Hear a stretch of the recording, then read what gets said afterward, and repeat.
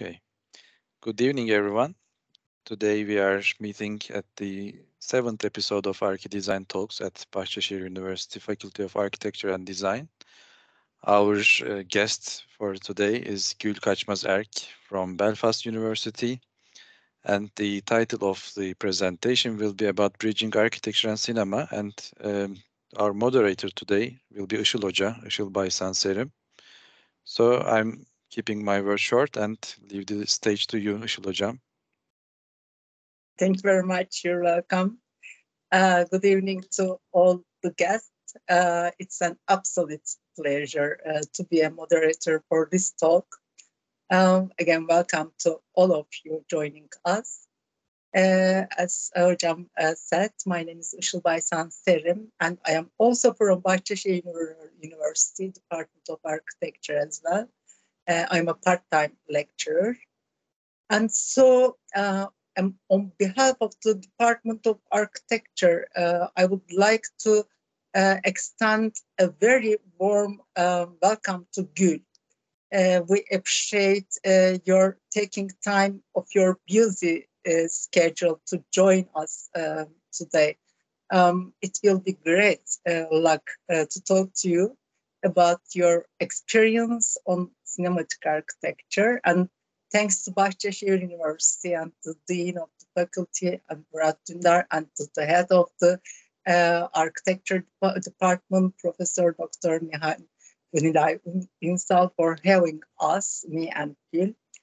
And we are pleased to welcome all of you, the audience, to talk on bridging cinema and architecture. In this occasion, we would like to have a seminar from Gül Kaçmaz.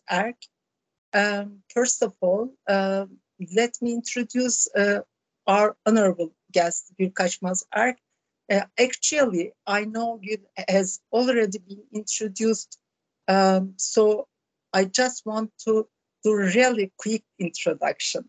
As you know, she is from Belfast Queen's University.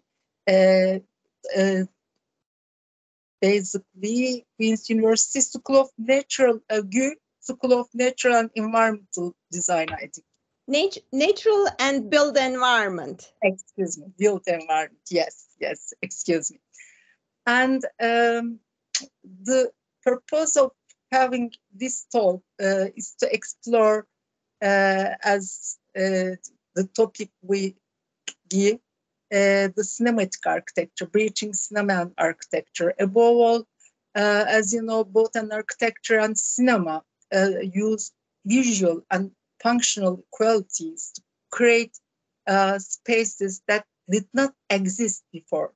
Through these paths and similarities, it can be argued that the cinema image can alter and enrich the vision of a designer. And in the contemporary times, images that are presented in cinema are the most important source of information and virtual experience, as the information offered by the films seems to be embodied into the script and is the cinematographic technologies. And of the relationship, based on the imaginary events. And that's why it's so crucial to explore the promises of the relationship between cinema and architecture. And yes, it will be great that we can all meet today in this event. In conclusion, we will try to leave time, I think, for a question and answer, Q&A session.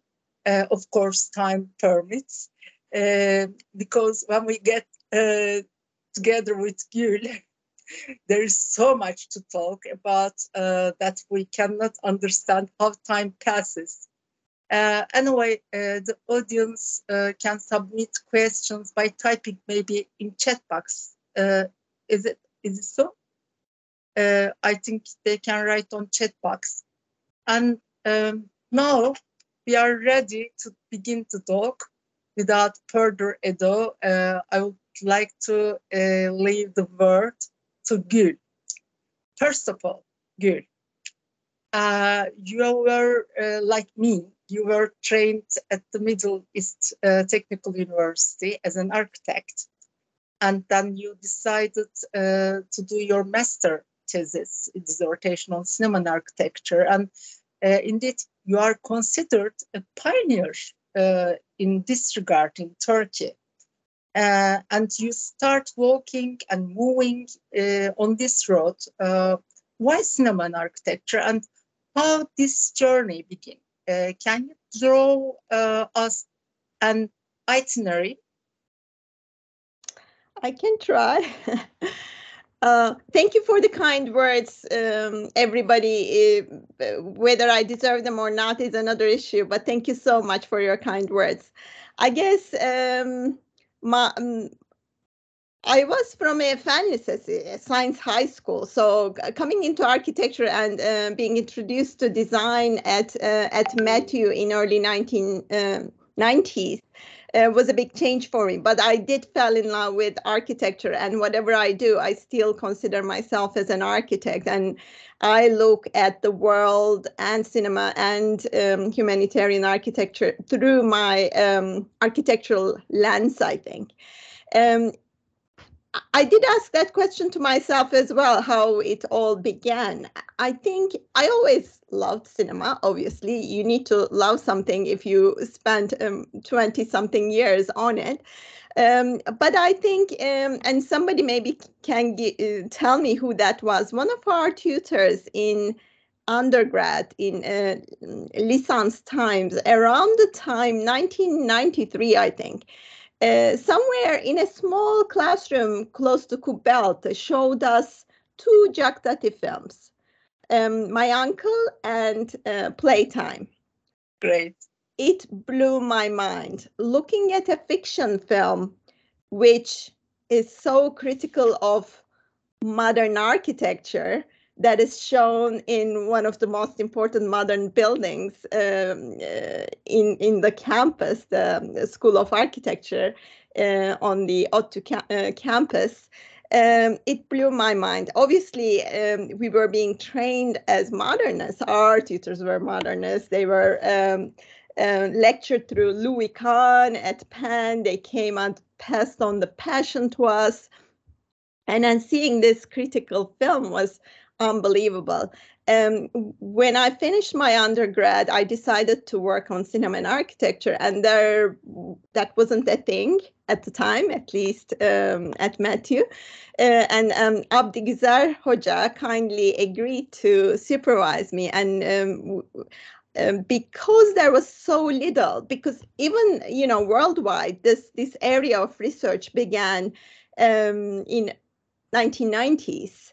So it's the same time I'm doing this. There's so few sources. There were two special issues of A&D, Architectural Design magazine, which were really good. Cinema Plus Film, that was the title, #1, and years later, #2. One in 90s, one I think in 2000. And I can pull them out from my library if needed, if people want to see it. So basically, I looked at that point in master's at Matthew on Peter Greenaway's British films and Wim Wenders' German films. So European cinema, basically, to understand the relationship between architecture and cinema. Then I made a little book, this tiny little book, out of that master's thesis. I don't know if you can see the title. Can you? It's called Architecture in Cinema, a relation of representation based on space. Usually, Turkish people who work on cinema and architecture know me from this little book. Then I wanted to move on, because here I tried to see what are the links, what overlaps, what doesn't overlap. So I looked at really very basic concepts between the two disciplines. And then in PhD, I wanted to do a change of scenery. I really like Istanbul. I'm originally from Izmir. We have another guest from Çukurova. Hello, Havva hocam. So at that point, I started with Belkıs Suloğlu in E2, and then wrote this thesis, which is called Architectural Space in the Digital Age. Okay, maybe I show the official one, you know, we submit like this. Architectural Space in the Digital Age, Cyberspace, Hyperspace, Exospace through Science Fiction Films. So in the master's, I, in my own way, understood what's going on between the two. And then in the next step in the PhD, I wanted to use cinema, basically science fiction cinema, as a tool to understand the relationship between architecture and the digital spaces which were emerging. So we are still in 90s, end of 90s and 2000s. I finished this in 2004. So I was looking at exospace. That's a word I coined, I made up. Exospace means all the digitally supported spaces that we build as humans outside of Earth, like a satellite, International Space Station, something, a lunar, base would be an exospace. And then cyberspace, the space in the computer, the two-dimensional computer space. And hyperspace, I define it as the virtual real space, where you use, goggles like this, and then go into a virtual real system, or you, through your phone or something else, you have augmented reality where the real architecture and the hologram or the image are merged. So I looked at all these in early 2000s, and it was quite early. We're just talking about those concepts in more detail and in reality, applying them to architecture nowadays. So virtual reality was a big issue then, and then it became less fashionable. And then now it's a big issue with metaverse and everything as well. That's another big topic, so I won't go into this. From that on, I did many different things at the intersection of cinema and architecture. I also started working on humanitarian architecture, and linked that, actually, just like you, Işıl, probably in Turkey, we are the two people who link cinematic architecture and humanitarian architecture together. I may be wrong. So many things have happened. So my journey goes like that in terms of why cinema. And all these were happening because my PhD was so high tech, let's say, at the time. I finished everything in METU and everything in Bilkent libraries, and it wasn't even enough. So I went to University of Pennsylvania for the research of my PhD. So in my late 20s, I moved to Philadelphia, and then did my research there, and then came back.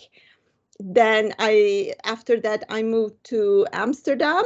That's where I finished my PhD, started working. I was working full-time, actually, as an architect in Istanbul while I was doing my PhD part-time.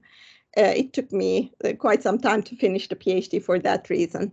So I continued working as an architect, freelance architect in Holland, and then finished my PhD. After Holland, I moved back to Turkey, to Izmir, to my hometown. We were building a new school of architecture in Izmir, University of Economics, which was great fun. The team was amazing.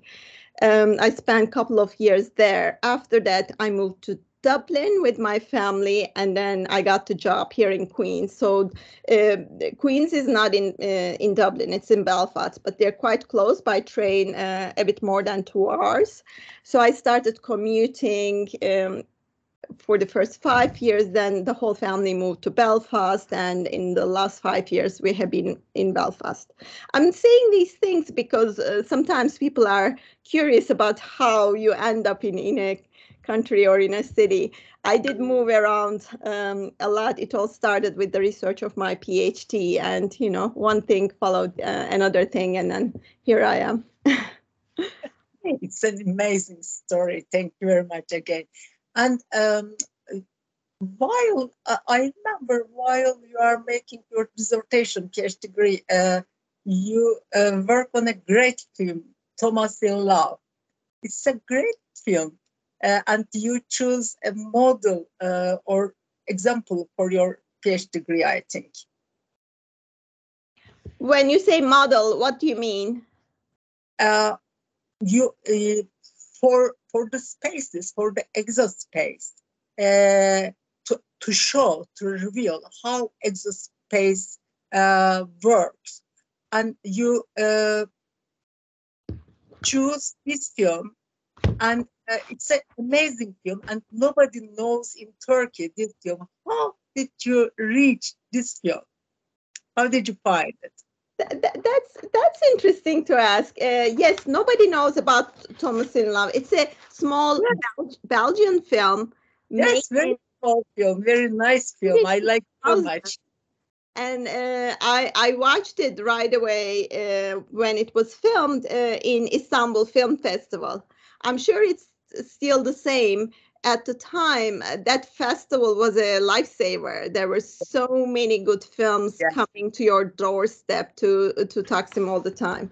So in the PhD, these are some images from Thomas in Love. Pierre-Paul Randers is the film director. And what's interesting, this one is actually for the cyberspace. For Exospace, I had 2001, A Space Odyssey by Stanley Kubrick. This one for cyberspace, like we are in the cyberspace right now all together. And then for the virtual reality version, hyperspace, I had the Matrix, the very first Matrix, which was made in 1990. Yes, you made a presentation in Design Cinema, I remember, about Matrix. I'm sure I did. I make so many presentations. Okay. I did reach out to the director of this film, Thomas in Love, lovely filmmaker, and I added his input into it. Thomas in Love was interesting because it was even before Skype, nothing visual like this. Was in our lives, and Toma has agoraphobia and sociophobia, so he can't leave his home. He's always at home, and it's like a near future film. He's using something called Visiophone, which is actually now Teams, to communicate with other people, and everything we were seeing in the film was what he was seeing on the screen. We never, ever saw Toma. We only heard him talk to people, and then we only saw the people he was talking to. So at the time, that was really interesting before it became part of our lives. Science fiction is so interesting. Something done in science fiction becomes reality. If humans can imagine something, they find a way to make it real, just like virtual reality. The Matrix or the holodeck in Star Trek, they're coming. Yes, you're right. You're exactly right. And then your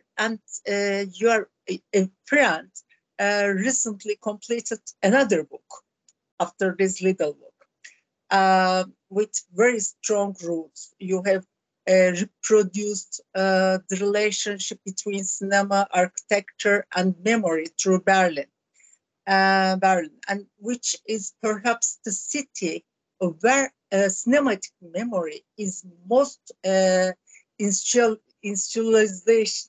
I couldn't say. How did you decide to work with the other author, and why Berlin? I'm very curious about it, and what was the critical argument when creating the outline of the book? Let me share my screen. Let me see. Includes computer sound. Hopefully the sound will work as well. Let me know if you see my screen. Yes. Okay, good. You see Christopher here? Is that the screen you see with Anat Kabir? Yes, we see. Okay, thank you. So Christopher and I worked in İzmir Ekonomi Üniversitesi when I was a lecturer there. He was first in Bilkent. He was teaching in Bilkent in Ankara, and he did his PhD in METÜ when I didn't know him by then. And his PhD was on Anıtkabir and architecture and memory. Let me see. This is, he was writing obviously in English. So it was called Beyond Anıtkabir, the Funerary Architecture of Atatürk. He's a big Atatürk fan as well, you can imagine. So he wrote this and looked at not just the Anıtkabir as we know it, but all the competition projects beforehand, and linked all that to the early history of the Republic of Turkey, as well as the national collective memory of Turkey. He then published it as a book. This is the book cover. And then after that, I think it was translated into Turkish, which is also available, which is this one, Anıtkabir'in Ötesi, Atatürk'ün Mezar Mimarisi. So then everybody moved on. Christopher moved to Florida. I think he's in sunny Florida here in this picture. And then I moved to Ireland. One day, I think about 10 years ago, he sent me an email and said we had done some, papers together in the past. He said, very, very short email saying, you, cinema and architecture, me, memory and architecture, let's attend this conference. So in the attachment, there is a call for a conference in Australia, which was on these topics. And we sent an abstract about memory, architecture, and cinema. And we said, okay, which case study should we do? I proposed a few things. I was in Belfast, so I said it could be Belfast, it could be Berlin, because, Berlin is famous with all this, Beirut maybe, Istanbul obviously came up. And then Christopher proposed to do Berlin because he had worked in Berlin briefly after the wall came down. So the abstract was on Berlin. Okay, neither of us went to Australia to that conference. It was too far. It was in December. December is very busy, and the first semester here and in America, so we couldn't go. But we continued the work, and we did publish this topic at some point. Actually, let me find that one. Reframing Berlin. What did we call that one? Let me say Wilson, Kaçmaz. It will probably come up. This one, Frame the Memories of Berlin. Okay, that's my thing. Let's go back. Let's find that one. Let's find it from the publisher. So we've published this. We went there in 2013, 1 year later, to decide. And then we published this after a few years in Architecture and Culture Journal. But when we were doing this, we realized that we were actually comparing different periods of Berlin's history in the 20th century with what is happening there at the moment. So this is Alexanderplatz in early years of cinema. So beginning of 20th century, this is Alexanderplatz today at the time. Oh, apparently the whole article is here. Potsdamer Platz, 1920s through the famous Berlin Symphony of a Great City, a contemporary image. So these are photos by us, and these are film stills. And it went on like that. The Nazi stadium, Olympic Stadium, and then the contemporary version. So as we did this through fragmented Berlin, what did we call the first one? Let's see. Capital city Berlin, divided Berlin, etc. As we were doing this, and we're literally in Berlin doing the research, we thought, okay, there is so much material on architecture, cinema, and memory here that this is a book outline. This is not just an article. We did do the article. The article is more film-based, so cinema is quite dominant here. But we thought the book can be more on memory, because what we discovered there is that a lot has been changing in the history of Berlin and Germany in 20th century. Basically, when cinema started in 1895, all the way to today. Throughout the history of cinema, Berlin evolved and changed so much that we need to map this. So that was the approach. That's how the book idea came about. And it took us obviously several years. We both worked quite hard, intensely. We teach a lot, so it wasn't possible, but we did come up with some models for this book, which is now being published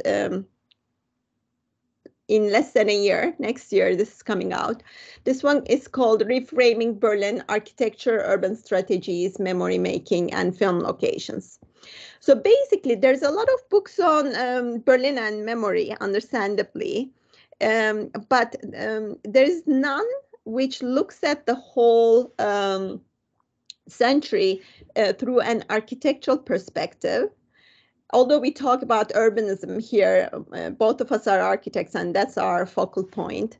And also, nobody tried to bring all the urban changes that's happening in the city in one study. So this is what we have done.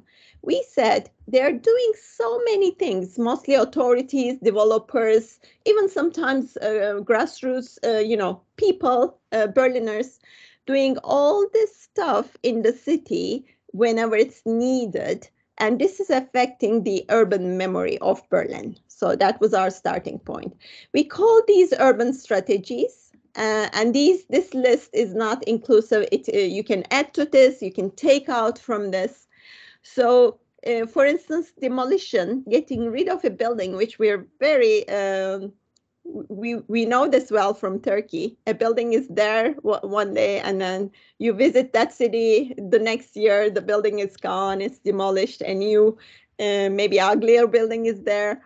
So demolition, what does that do? On the memory spectrum that we defined, this is goes in the forgetting direction. So when you gözden Irak, gönülden de Irak. When you don't see a building, it's hard to remember it from the past, and the new generations won't remember it.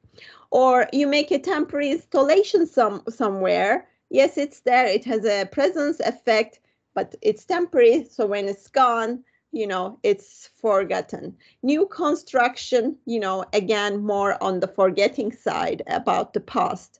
We had other ones like touristification. You take an existing building and touristify it. Disnification, you do it in the most awful way. I can go into the details. Mutation is when a building, a place, a structure, a square changes multiple times. Many things happens to it. Under this one, we have the Berlin Wall, which had many stages, and also I think we put there Potsdamer Platz, which changed a lot over the years. Supplementation is when you add something new to the building. Suspension is, let's say the building is in ruined state, and then you leave it in that state, but keep it, not demolish it. Relocation takes a building or structure elsewhere. Believe it or not, that happens more often than you expect. Adaptation, we usually call this adaptive reuse, now very popular in sustainable architecture, how you take an existing building which is not used and adapt it for a new use. Appropriation, when not the design, but the meaning of a building changes. Replication, make the fake version of it. Preservation, conservation, protecting it. And memorialization is when there is an event that is important to that city and you create a memorial to keep that memory intact for the citizens. So this is all a spectrum. You go from this side to this side, and you can add to this. We had other ones that we didn't think was needed for Berlin, like beautification, subtraction, a few more, but this was our model for Berlin. Sorry, this was a long answer. Yeah, it is amazing again. Thank you very much, Kate.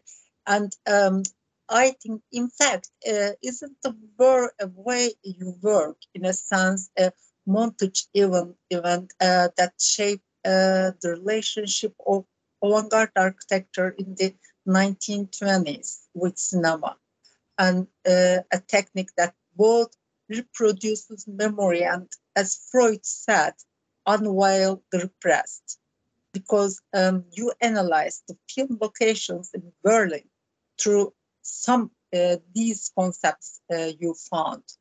And here we can say the truth of the matter, that film images are manufactured images, and including the spaces used, and aim for an approach that reflects their creators' ideas, and through the predefined performance of the characters, or the situation of the objects, for example, architecture objects, into a whole space which serves the script needs, and is placed in a certain period, past, historical, present, contemporary, future, idealistic, as you investigated in this book. And you use this accumulated knowledge for the educational purpose as well. You have a cine arts studio in Belfast, and you invited me some juries. I attended them, and as I followed, you focus on the contribution of cinema to revealing and understanding design ideas, and stimulating student cooperation in architectural design education procedure. The topic or subjects are based on the use of some feature films as a methodological tool in architecture design education, leading to the comprehension of the meaning in space production and architectural design. But of course, there is a requirement diagram or requirement toolbox that you created.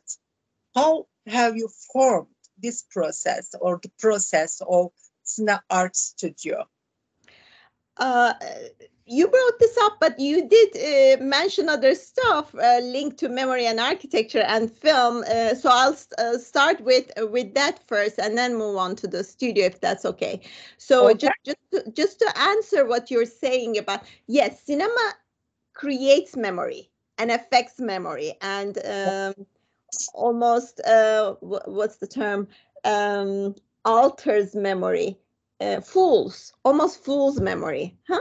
Something created in cinema, we believe in it as if it's the real thing.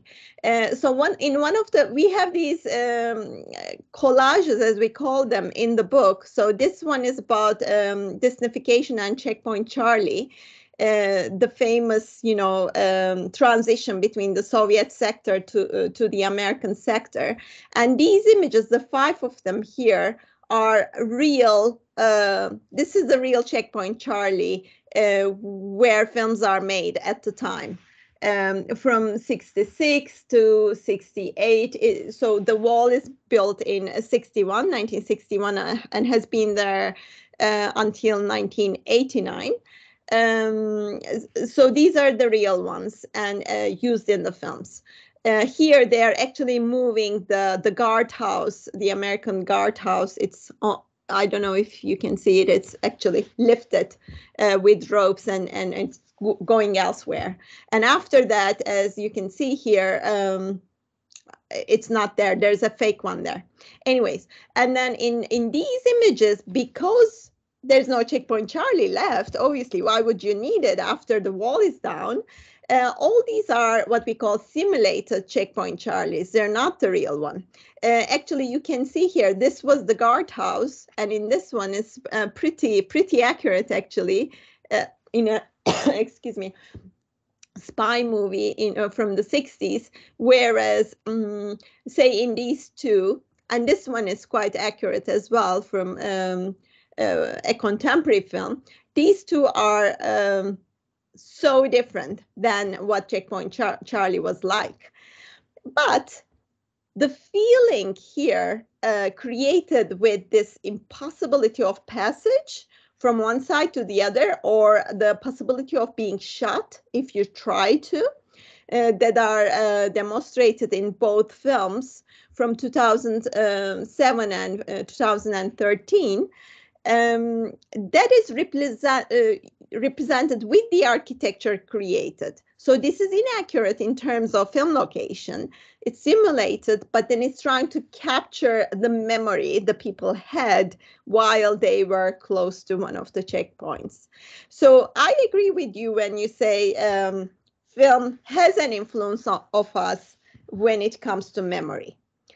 And that's quite a tempting issue. But we try to focus in the book to the concept of memory. Although we used cinema intensely, we approached it from architecture. We were looking at how changes in architecture, all with these urban strategies, were affecting the urban memory of the city. We were using film locations and film stills and film scenes, as you see here, as an archive, as a dispositive, as an apparatus, as we were discussing a study we did together, Ishul, about the refugee children's YouTube videos. So film as an archive from the past, because these are all real images. You can even see them as photographs from the past. They show the actual checkpoint Charlie. So we were using film as a digital archive, as a visual archive, audiovisual archive, and then looking at the changes in the urban memory of the city based on the changes in architecture.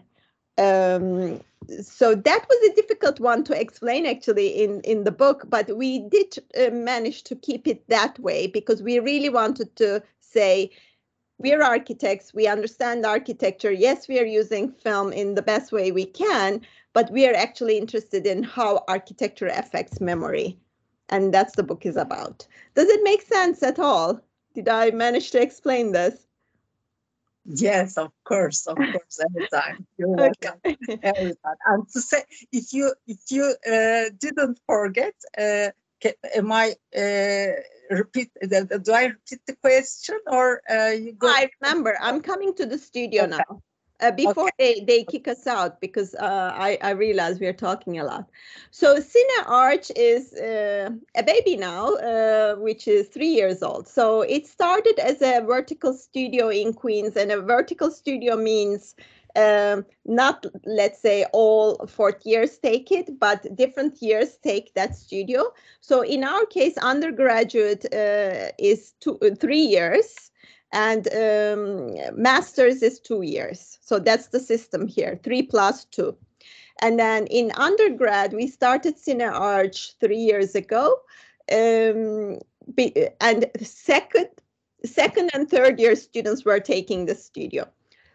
And then we did it twice with undergrads. And then I started to coordinate a new master's. Let me find that as well somewhere. So this new master's called Advanced Architectural Design. We started this literally this year that you came to the reviews of. And we moved the Cine Arch Studio to this master's, and we are using the know-how, the things we improved in the undergraduate studio, we're actually using here. So this is one of the briefs. Students get really scared when you get a brief like this, because this brief only covers the first 5 weeks, so 1 month of the studio, and it's 12 pages. But it has to be like that because we give this to architects and we want them to do cinematic stuff that you have never done before. So it needs to be quite detailed. So I run this with Pat Wheeler, who is a well-known practicing architect in Belfast. So he's a designer. And then we have Richard Koek, who is a big name from University of Liverpool, who works on cinema and architecture. He has many books. Let me see if I can very quickly see something here. For instance, this one, the city and the moving image, urban projections. I know I'm small there, but this is his book, if people have seen it. He has many books. So Richard is helping out, and our external examiner is Francois Pans. Pans is what I call the first generation of architects who work on cinema and architecture. Urban Cinematics is one of his books.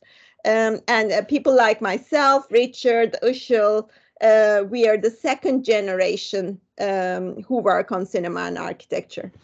So these people are involved. I knew them from before, so they kindly agreed to join us. And then the project doesn't matter. The project is an architectural project, and it can be anything. In this case, it was kind of interesting. It's a weddings and funerals building where ceremonies, non-religious weddings and non-religious funerals would take place. And then what we do is we start the studio by choosing a film scene. I put a lot of film stills into this first brief, like these ones. And then students choose one of those. Then they go and find, let's say this is Romeo and Juliet. They go and find this film, watch that scene, and they analyze that scene. So I give them the films, they choose one of them with this format. I think this is what you were asking. I did this in the undergrad with less structure, and I wasn't getting the results that I wanted. So I improved this in the 3 years, and this works really well at the moment. So first of all, they draw the cinematic plan and cinematic section of that film scene. They make what I call a mood paint. They make a painting to capture, literal painting like acrylic painting or watercolor painting, to capture the mood, the feeling in the scene.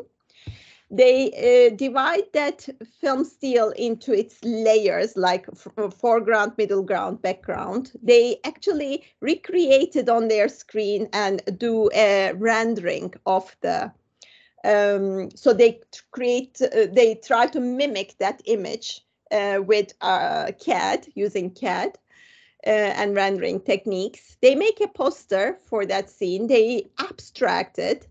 And then this is an important one. They make a storyboard for that scene, and they make a collage. For collage, one of my PhDs, let me see if I can find Klina's work. She does amazing collages in her own thesis. She just finished, actually. It's going to be hopefully published. Let me see. No, not that one. Ah, there's so much here that I opened. Let me find that.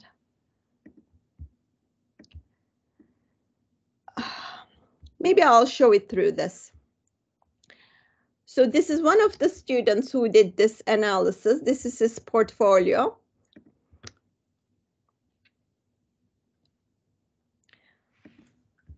So this is the scene from Run, Lola Run, a Berlin film. She's running through this bridge, so it's exterior. And then this is, well, he didn't do a plan, but he did an axonometric, cinematic axonometric. So what does cinematic plan or section mean? This is the section. You draw it architecturally, but you also draw the characters and their movements. You also draw the camera, and then how the camera, what the camera shows. So this is cinematic plan and, axonometric and section. This is spatial layering. You look at what is in the foreground, middle ground, background. This is his storyboard. So he chose these moments in the scene. And this is actually lovely. He drew these himself. This is his poster. This is a painting he did, which is actually darker than everything else. But she's really frustrated running to find money for the boyfriend. If you haven't seen it, it's a lovely film, Lola Run, from 1998, I think. this is the feeling. And then he made a collage like this one for the scene.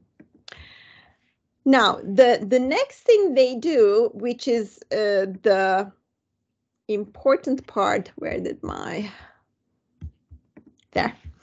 So after they do all this, they reverse this procedure, and I only give them very little about the project at the beginning. So they know that it's a weddings and funerals building. They don't know all the details. They know the site though. They make a site film and everything.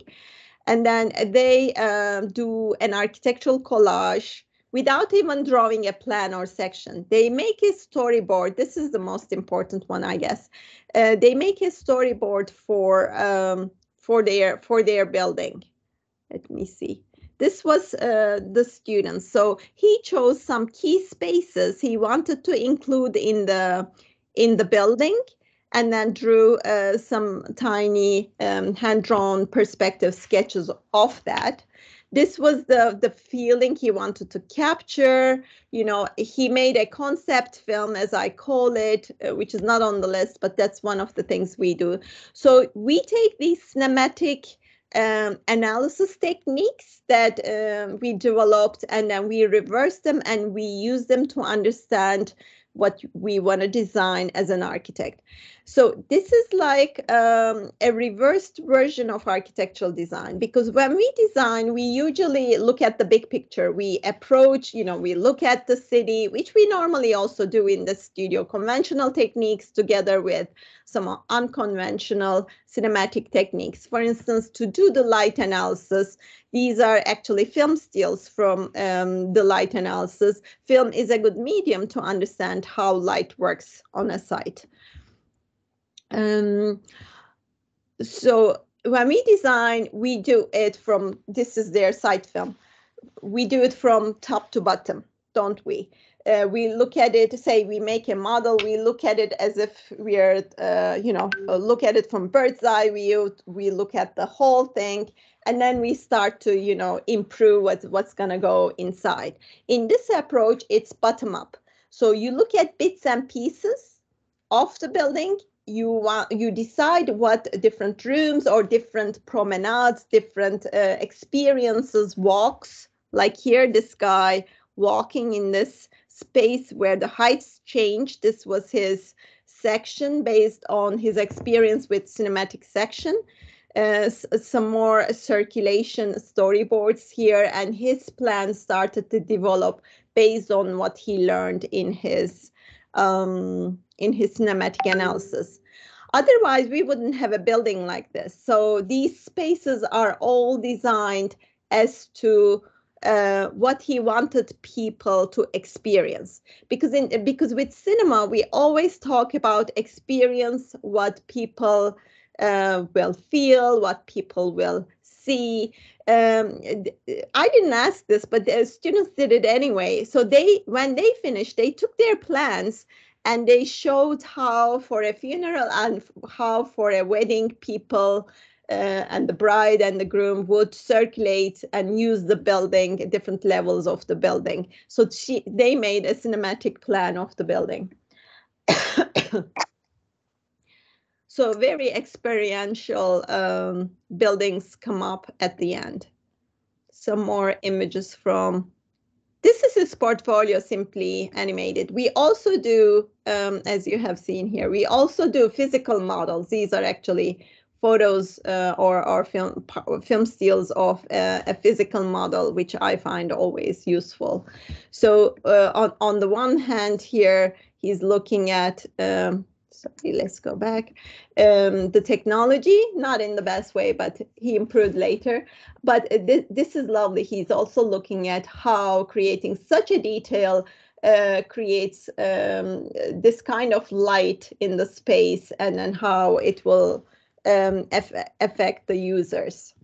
And then at the end, this student went back and made another storyboard of different moments in there, a bit like, I'll show it here.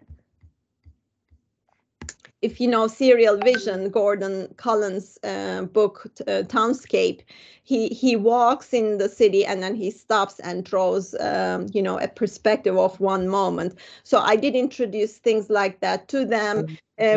Lena introduced them. Oops, my daughter is calling me. Okay, I have to.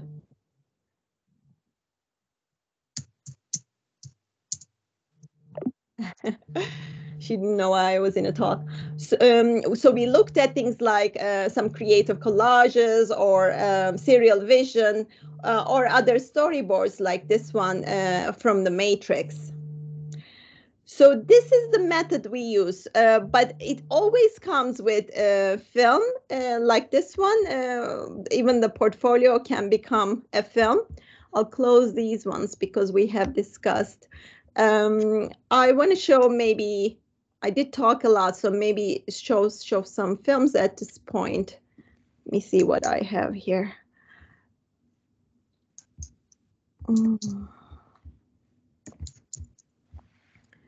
The same student, I think, made this one at some point. Maybe I don't show that. So the first film he made was this one, which is his concept film. With a concept film, they try to figure, you know how you make a concept sketch. You have the project, you try to capture your first ideas. You know, Frank Gehry is famous about it. You make a sketch and then you try to, create that mood in the sketch in the real building.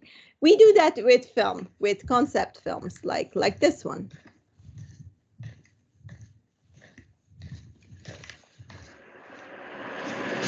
Hope you hear the sound.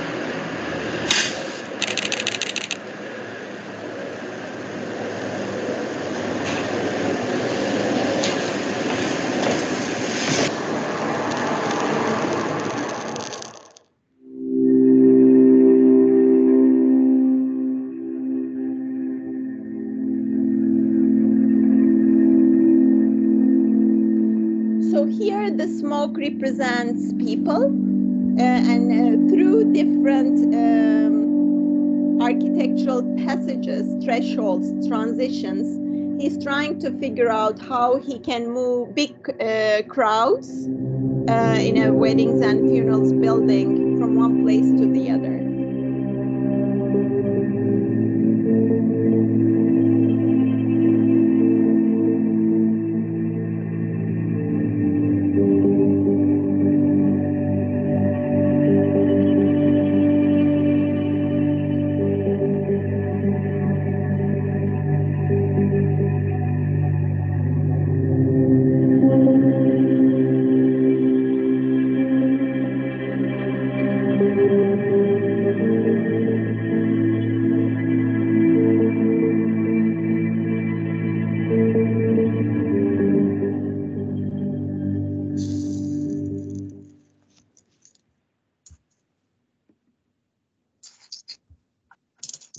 Maybe close this one. Yeah. And then later in mid-semester, roughly, he did this one. Just look at that issue of people using the building, from eye level. Just quick films like this. So physical model, a very rough version, study model. And then he's looking at all these movements and passages using just a phone.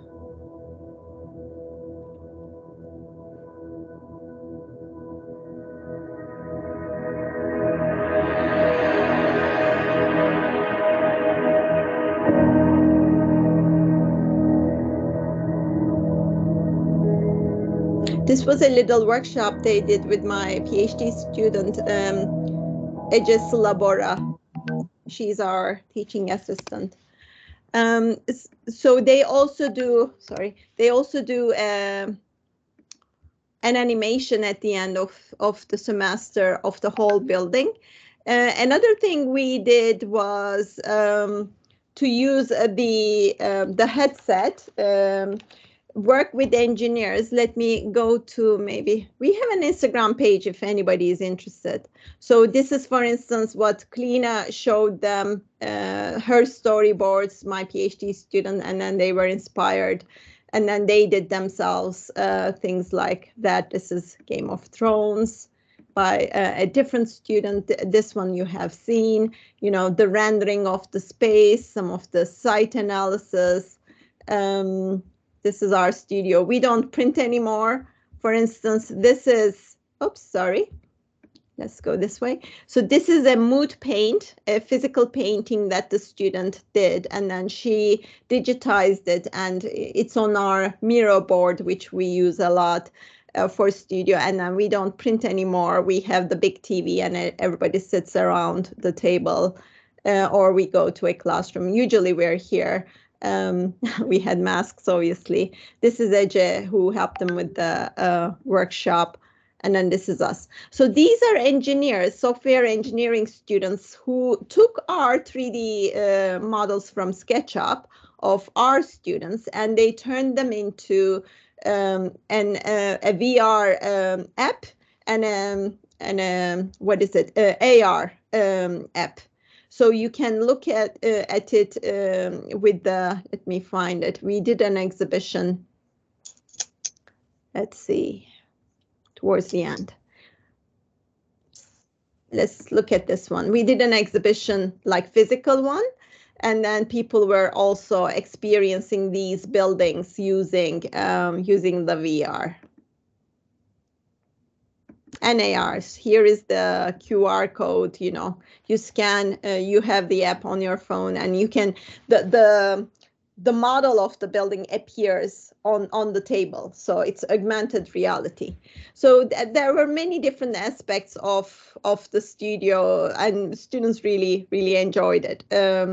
We have been doing this for 3 years, but we have improved it, I guess, much more now compared to before with the master's students. There's many more I can show, but I think it's enough. The student you have just seen, Ushal, this is his second semester work. So first semester was so structured. They were told what to do. And in second semester, I left them free. And then they even invented their own cinematic analysis techniques. Like this one, they chose their own films. They did their own analysis. In this one, the actor is dancing you know, on different surfaces going on, and he's showing how the actor moves, how the space is turned physically, you know, old-fashioned way. And he was designing a building for people who are on the autistic spectrum, so people with special needs. He was adapting an existing building for that, because sustainability obviously is a big issue in all architecture schools. So these are some of the things he was researching for the way how autistic people would see the world, and some analysis about that. And then I didn't show any site films just yet. If we have time, I can show at some point, but some of his analysis, his physical models, and then comes all the stuff he designed. So this is the existing building, and this was part of the site was empty. So this is his new stuff, testing ideas with physical models, conventional drawings, technical models, technical drawings, again, technical models. And yeah, this is his building there. He made a lovely building. They also do what we call public collab. All of our master's students and first-year students work together, and they make a film with broadcasting students, so film students together. This was completely on sustainability. They were envisioning a better future for Belfast 2050, and their suggestions, architectural suggestions, were in a positive way, were shared in a film with the, you know, the city council and everyone. The authorities were there, and hopefully they will use some of the ideas produced. It's like 200 students doing this all together in 10 teams in 1 week, intense workshop, live project, real project. Okay. All very exciting and stimulating work skill. Well done. Thank you for sharing with us all of them. And these results indeed are truly inspiring for us. Yes, since the architectural picture has a narrative power, and so do cinema images. Educational methods in design and conveniently mirror theoretical aspects in this designing procedure through the mediation of cinema, as you did very well. Thus, it is suggested that within the educational procedure of obtaining knowledge through interdisciplinary approach or multidisciplinary or transdisciplinary now films could be used as a discovering process to architectural design education, as you did very well again. And you also run, I think you talk something about your MS Advanced Architectural Design Studio, and you define the process here. But of course, in the meantime, it will be good to talk about how to participate in this program for the students who listen to us now. For example, what prerequisites do they need to complete in order to study in Belfast as well as work with you?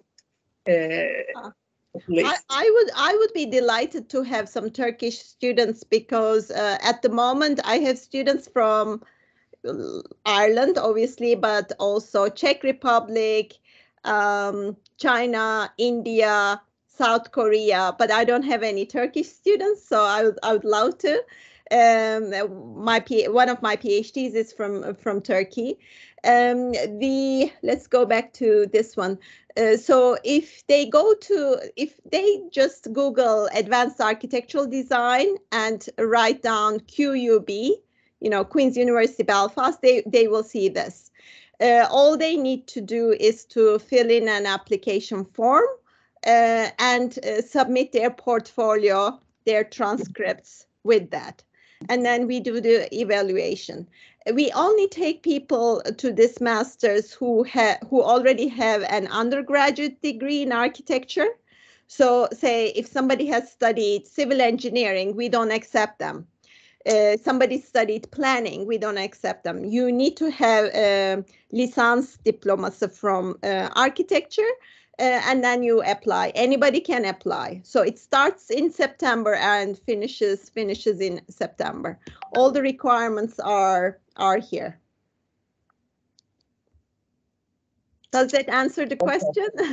I think it is clear, I think, for everybody. And one of the events you completed recently this year was the Wall Street film series. I think you talked a little bit. I think you probably opened an exhibition in parallel. Yeah, that was with Wall Street. Yeah, this one. I don't know how you fit all these into a semester, Gül. I don't know, but the preparation process of this exhibition is really interesting. You tell something like this. Excuse me. It has become multi-platform, multidisciplinary, and transdisciplinary work. Come on, now, please tell us.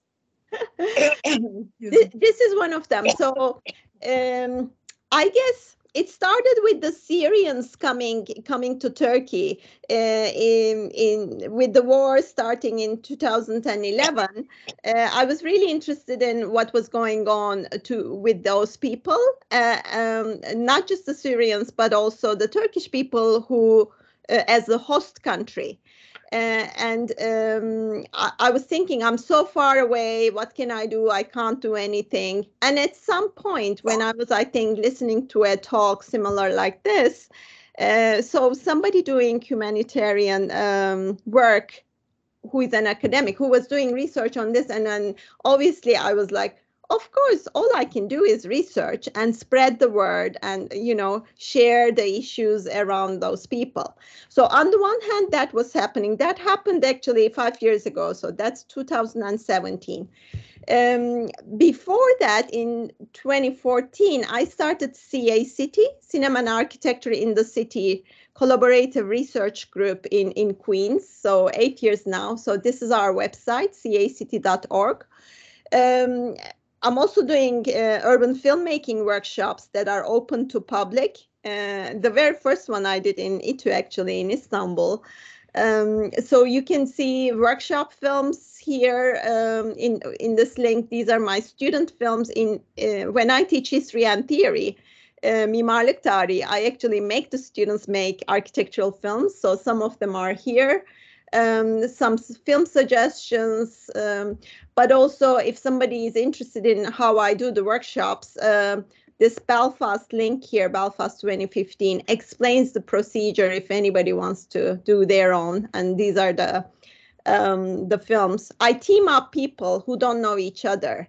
Say one architect teams up with a photographer.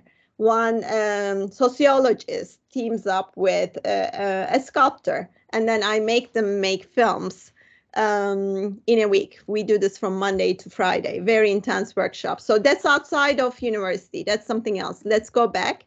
So CA City basically tries to bring people who are interested in cinema, architecture, and the city together. We do things together. So Walled Cities is a product of CA City. It's I also became interested in divided cities. Obviously, I live in Belfast. We had the troubles in 70s, 80s, and into the 90s. And this is or was a divided city. It's a post-conflict city. So that interest and my interest in the situation with the Syrians in Turkey, because, the numbers, each time I checked, there's 3 million Syrians in Turkey, 3.5 million. Whenever I write about this, I had to check the numbers because the numbers increase every time, every month I checked. 4.5, it went up.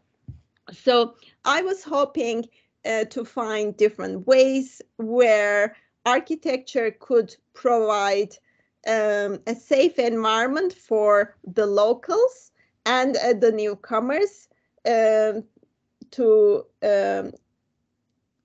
link somehow for the newcomers to integrate into the society they're coming in a peaceful way. It's hard for the newcomers, but it's also hard for the locals. So how can that be achieved when we're talking about millions of people, not thousands, millions of people? So, but I believe in the power of architecture. So with my interest in Syrians and humanitarian architecture, my interest in cinema, me being in Belfast and being exposed to a divided community when I live here, walled cities emerged. I also like walls a lot. It's also in my, even, in this little book, I talk about the Berlin Wall because I look at Wings of Desire from Berlin all the way in 90s. So every year we choose 3 films. In this one, this is 2018. This one is an East German film, The Legend of Paul and Paula. This one is walls, looking at different walls around the world. So this one is many different places, like the American-Mexican one, Spanish-Moroccan one, etc. This one, Kaçmaz, is from Cyprus. So I invite 2 speakers who either know the place, either from the place, or they are an expert on divided cities. And I always invite different people. So I look at the issue from an architectural perspective and then say one of the guests is from psychology. One guest is from studies, is anthropologist or geographer, and they or film scholar. So they look at the film differently. The very new one we just finished together with that exhibition, I was flicking through the images, is this one. We showed this Cyprus film, Smuggling Hendrix. We showed, what else did we? Palestinian film, Girafada. And then we showed the other one from Berlin. They're all about animals. So this one is about, let me actually, without the sound, maybe I can play. It's about this dog, Jimmy, named after Jimi Hendrix, who crosses the border, and the dog can't be taken back. It's not allowed. It's a comedy, really well made. And this actor you may remember from Fatih Akın films. From Germany, he actually films a lot in Germany. So this one is Lefkoşa, and then the other one Berlin, and the rabbits who that lived between the Berlin Wall in the no man's land during the wall period. And then the other one is about a child who is friends with a giraffe in the zoo at the shadow of the West Bank wall in Palestine/Israel. So I do these because I guess I want to share all the things I'm doing with the community. This is done in an art cinema. If you know the British Film Institute in Berlin, in London, BFI, British Film Institute. So its Belfast version is this one called Queen's Film Theatre. So we do these there. It's open to public. Lots of students are also invited, scholars are invited, and we show a film about a walled city, a divided city, and then we discuss it. So for this one, I had a Colombian architect who is an expert on divided cities, and he brought in some Colombian musicians as well. So we had some Colombian music at the end. And then we had a Turkish psychologist, Gülseli Baysu from Queens. I do these, and this year we did this together with the exhibition, which was a great success. This is the Rabbit a la Berlin. This is the Berlin film with another local expert here. And then you go to the foyer of the cinema, and then the exhibition is the foyer. And on this TV, you can see all the films our students have made. And then this is one of the engineers who developed the app for the for our buildings. And this is their tutor, their teacher. Yeah, that one is the last one. So there were 3 events. You can see all of them here. The exhibition, and then this discussion. This is the Palestinian one. I recommend this film. It's pretty good, called Girafada. Okay. I think you're muted, Ishıl. Excuse me, while coughing, I closed the, yes. Wow, good. I think there is a totally different aspect, actually. Also, students write dissertations with me, like master thesis on cinema and architecture, and then they publish them, like not publish, but print them like books. This one is not hard to guess. It's on Blade Runner. There's always someone interested in Blade Runner all the time. That's another aspect. You can use it in design, but you can use it to understand. You can look at the architecture in films through research, similar to the way you and I work with film. I guess one more thing I can show is something we recently did with Işıl. So this book is coming out just in a week from Routledge. François Pens is the editor, and then Işıl and I have this chapter in it. It's called Everyday Practices and Lived Spaces of Refugee Children on YouTube. So it takes cinema, or film, the medium of film. It takes the refugee studies, and then it takes lived space architecture, and it combines it together.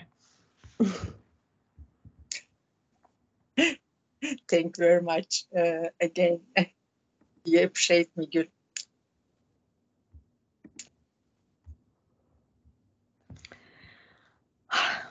Do we have any more questions, Işıl? What are we doing? Okay. Okay. I think we shouldn't take up more the guest time. And if you don't have anything else to add, let me finish the talk slowly, and maybe we can get some questions too. And yes, that's all for today. Thank you very much for having us. We come to the end of our talk. We would like to say thanks again to Gül, and thank you for the informative and interesting talk. I really appreciate you for giving us insights. Hopefully, this inspiring talk will be beneficial for everybody. And indeed, your talk is stimulating, especially for those who want to study in fields of cinema and architecture. Now it's time for your questions. I think we can take very, very love questions, and rest assured that we will try to answer if possible. And if you need to ask any further questions, please leave your email address, and we will happy to answer the questions at a later date. You can believe. I did put my email address in the chat. Hopefully you see it. If anybody needs help with anything, has questions to me, they can contact me later as well. But if anybody has any questions right now, they're welcome to ask right now as well. And however, I couldn't see my chat box, by the way. Yes. Nilay Hocam's hand. Please go ahead. Yeah. Yes. Nilay Hocam, do you want to add something? Thank you, Işıl Hocam. And I would really like to extend my sincere thanks because I think this had been very inspirational for our students, also for us, because with passing to online education, in fact, I mean, cinema had been more in the agenda of, I think, everyone, also us as instructors who are teaching architecture. For instance, we in the first year studio, somehow we try to benefit from cinema a bit. We worked on the film Haima and used it as a site for the students. Right, okay. And they designed states for Sigur Rós, and then they included their states to the movie somehow. So they taught techniques about, editing techniques, etc. And we taught about atmospheric issues. And at the end, we were really very surprised about the outcomes. So it really triggered their, I think, creativity somehow. I mean, in line with that, I would like to ask a few questions, maybe if it's not too much. First of all, maybe you can send me some of the films they have made, just to have a look. I'm curious what your students have made. Of course. Maybe, I mean, they have a portfolio. I will try to find and send you maybe the whole process because it was also very exciting for us. And you started with the memory issue, and I started thinking about the ritual of watching movies somehow. I mean, watching the movie in a space specifically designed for it, and we started to lose it. And I think pandemics had been another factor in that. Now, I mean, we have the Netflix supported movies. So it's like we are carrying our cinemas in our phones or in computers. So I just want to know, what do you think about that? Because we are also talking about the link between architecture and cinema. But I mean, this architectural aspect of, watching the movie in a space specifically designed for it, the ritual is kind of getting lost, or it's transforming. What do you think about this? That's a very important point. I still love the black box of the cinema theater. Going to cinema, the lights go down, the room is dark. Collectively, as a group, we watch a film. I still like that. But I also like the fact that film watching is not limited to cinema going. I like the fact that students use AutoCAD, to draw their buildings, and on the side, in a smaller screen, they're playing Netflix to watch a film or music video, etc. Not just music in the background. I like that. And whenever it's appropriate, why not? Why are we limited to one frame or one screen on the computer when we can have so many windows at the same time? Each window is a window, just like the real window I'm facing. I look at a lovely tree outside here. Each virtual window in the screen is opening to the world. Right now, I'm sitting in Belfast. You guys are sitting in Istanbul. All of you are in different rooms. Nobody's together, but we are in the same room through these windows. So the meaning of architectural space is changing with the addition of these digital windows into our lives. In my opinion, it's positive. It's enriching. The fact that when you see young people being immersed into the digital more than the real, you sometimes worry a little bit, but they are a different generation than us. They will find, just like we found our own way, in the past with radio and then television and then computer and then the smartphone.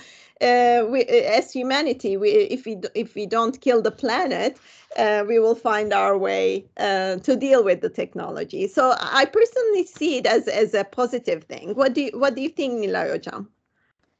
I agree, especially after experiencing, its effect in the first year basic design studio, because we were a bit worried, kind of, using this kind of technique. I mean, it was really very amazing to see how you have used this, and it's two-way. I mean, as you have also shown in the structure of your studio, from cinema to architecture and architecture to cinema. In fact, ours was like, not that structured, but more intuitive maybe. However, I mean, the end results also made us think that, yes, I mean, I think they are very ready to find their own way, and somehow maybe we should be also somehow ready to, forget about what we know. We need to forget about preconceptions and maybe start looking once again, anew to that new field. I believe that, I mean, especially after seeing your works, I was thinking that maybe it was not only in our studio, but everywhere. I know that you are specifically working on that, but I was also wondering about your observations, like how the pandemics affected this, teaching practices, the pedagogical maybe. Approaches. And do you think that cinema will be more included, not only, of course, in graduate level, but also undergraduate level? I mean, I feel that somehow it's not new, of course, but apparently in the future it will be more involved to our studios. I totally agree. Let me quickly share my screen again. If you don't kick me out, are you guys also using Miro? Yes, all the time. Miro Yes, is like, I love Miro. What would we do during the pandemic if we didn't have Miro? And we went back to face-to-face teaching in studio, but we still use Miro. We still don't print. So the way we do it is students have their work. Every student has their own, part on the virtual wall. I call this the studio wall. I think this is a wall. And then every week they upload their work, and then we give them feedback verbally, and we put in links, some good architectural examples, etc. Every week the work is accumulated on this Miro board. And then it goes on, and then we do the reviews. The jury also here on Miro. We share the screen with our reviewers. They come in as well. Here is us putting, giving suggestions to the student. Here we are helping them, drawing on their stuff. I'm sure you do the same. And then it goes on. It's kind of amazing but we still love being in the same space. Students do too, because the studio culture is harder when everybody's at home. It's much better when things are digitized, like here, and then you meet in the same room, just before class, after during lunchtime, you chat a little bit with the students. They chat with each other. I think this blended, learning experience is the new future for education. I worry more about the education before university. These kids who are born into a digital, learning environment, who are now up to 18, they can use the computer perfectly. They can Google anything and get the information, but still we teach them, the Ottoman history, the way it was taught 50 years ago. What are the results of these wars? Who were the sultans? I'm just making it up. I don't know. I don't even remember how we were learning those, but you don't need those anymore. You need young people who can gather information from the sources that are available, and who can filter all that information, because there's too much. It's not about keeping things in your mind. It's about being creative about the information you're exposed to. So all of education system, I believe, now we are moving from cinema and architecture to education, but it makes sense, I guess, your question. I think we need to rethink. I think we are doing better in universities for rethinking how young people learn. And I think it should move down to secondary school education as well. Thank you very much. I want to finish with, if you're finishing, I want to finish with a film. But if it is too late, it's just 1 or 2 minutes long. If it's too late, that's okay. No problem at all, please. Oh, okay. Well, thank you so much for having me. I really enjoyed this talk, especially the fact that we didn't really make it a PowerPoint kind of presentation. This was much more creative with Işıl Hoca's questions. Just before the pandemic, we mentioned the pandemic. Myself, I was on sabbatical. Christopher Wilson, my co-author for the Berlin book, was on sabbatical, and we were in Berlin. I invited a Dublin-based filmmaker, Paddy Cahill, to do a workshop with me in Berlin. We had, people coming from all over Europe, 15 participants, and then the pandemic hit.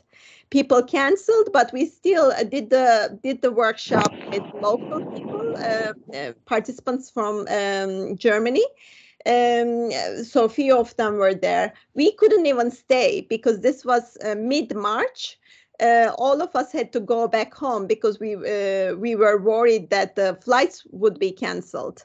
March was quite problematic in Italy. If you remember, it was horrible in Italy, and it was moving towards Berlin up at the time. So we started this workshop somewhere called ZKU, Center for Urban Art and Urbanism. I recommend to people to do a residency there if they're interested.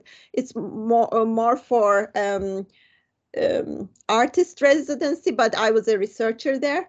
Anyways, we did the workshop there, and this Turkish participant who is a tour guide who lives in Berlin and gives tours to people, he brought in a book by Ahmet Mithat, and then he used that book, and his voice you will hear is from that book. So the phrases are from this book, and he combined that with memory architecture, and then the new and the old together. It's really, I find it quite interesting. I wanted to finish with that. Let's see if it works.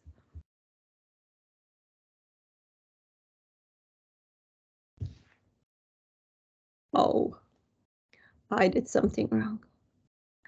Not this one. It disappeared somewhere. Maybe it wasn't meant to be. I'll try again.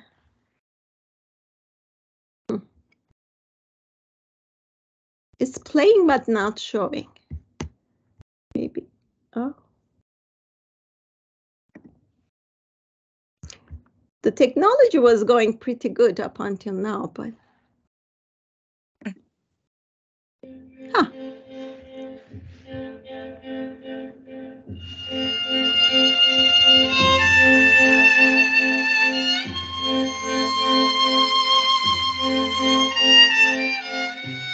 İşte bu sütunlar 5 kapı teşkil eder ki orta yerdeki 5,5 metre genişliğinde bulunan büyük kapı yalnız saray arabalarının geçişine tahsis edilmiş ve 3'er metre ve 80'er santimetre genişliğinde olan diğer 4 kapı umuma açılmıştır.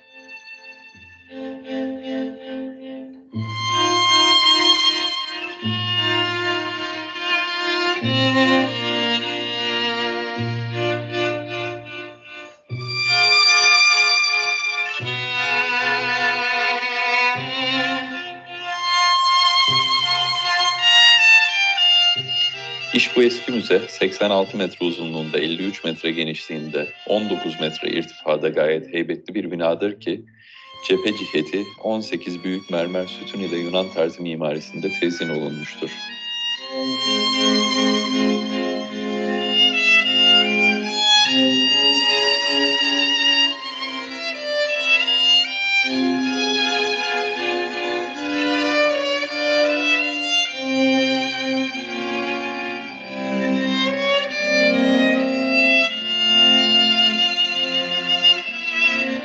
Yeni inşaat esnasında gayet muntazam dağımlar yapılıp sokakları sulamak, süpürmek ameliyesine de ehemmiyet verildiğinden şimdiki halde bu şehir havaca en güzel yerlerden sayılır.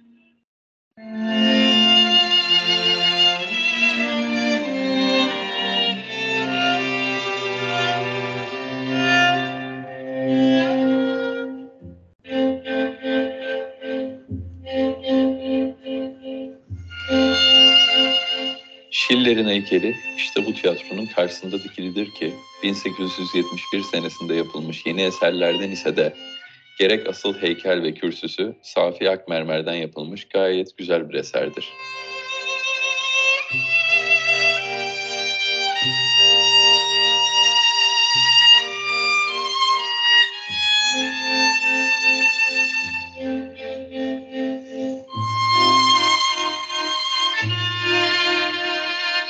Bahçenin en kalabalık yeri ve en güzel mahalli de burasıdır. Bahçenin içinde birkaç büyük heykel vardır ki Almanya'nın en meşhur şairlerinden Goethe ile 3. Friedrich Wilhelm heykelleri bunların en güzellerindendir.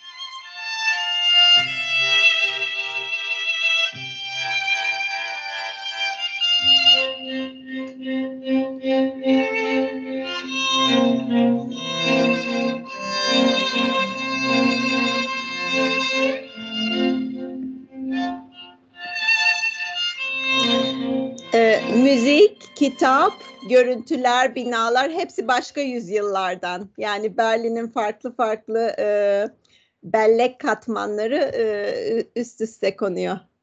Hoşuma gidiyor bu film. Başkaları da var sitede. Bakmak isteyen baksın. Çok çok teşekkür ediyorum hepinize. Biz de. Teşekkür ederiz.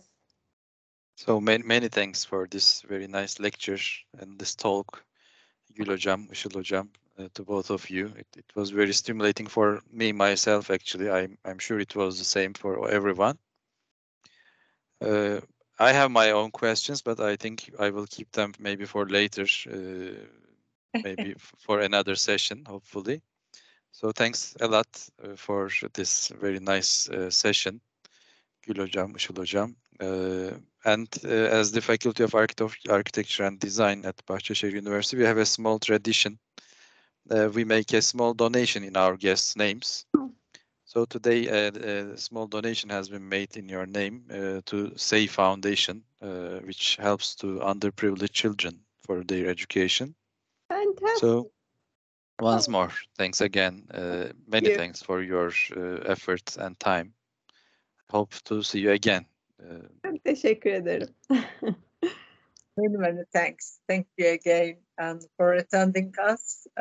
We appreciate for being there. Thank you very much.